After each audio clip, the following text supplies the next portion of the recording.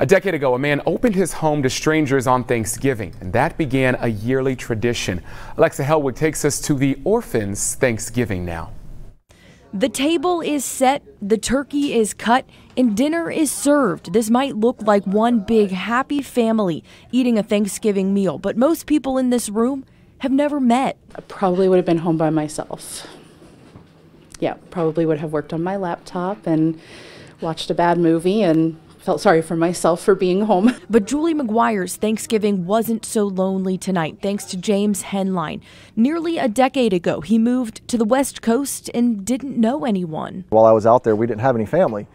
And so I was looking online, to see what was available, and I found a group of people who were holding their own Thanksgiving with a bunch of strangers, and I was like, hey, I'll come bring a turkey or something. Years later, he moved here and brought the idea of Orphans Thanksgiving with him. Tonight, the party was a place for anyone who didn't have a place to celebrate the holiday. Some people are like, that's really awesome. Some people tell me I'm absolutely insane for inviting strangers into my home with my kids there. Over the years, the comfort of food and good conversation has created lasting friendships. And James's dinner has one orphan coming back every year. He's actually become one of our best friends. He comes over every Friday night now for game night, and we sit down and we have fun and enjoy his company. He's a great guy. And on this day of Thanksgiving, James's guests might not know everyone at the table, but tonight they're all family. I think it's really important that people have a place to go and feel like they belong during the holidays. It's hard for everybody to be alone.